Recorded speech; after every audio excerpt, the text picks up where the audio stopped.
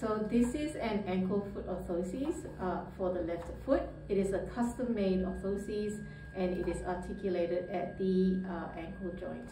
It is made of thermoplastic and lined with foam. It has Velcro fastenings in order to secure the AFO to the limb. It is quite high profile with significant medial lateral support on the tibial component as well as the ankle component.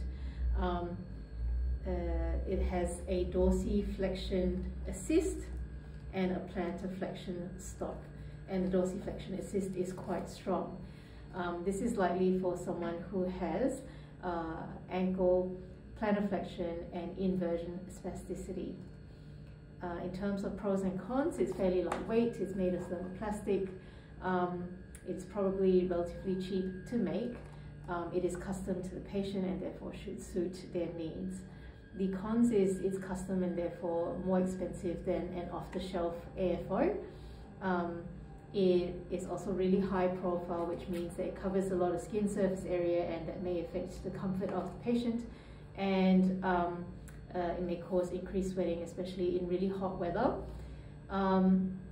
It also has corrective properties, and some patients might find that uncomfortable. What was the last thing I said?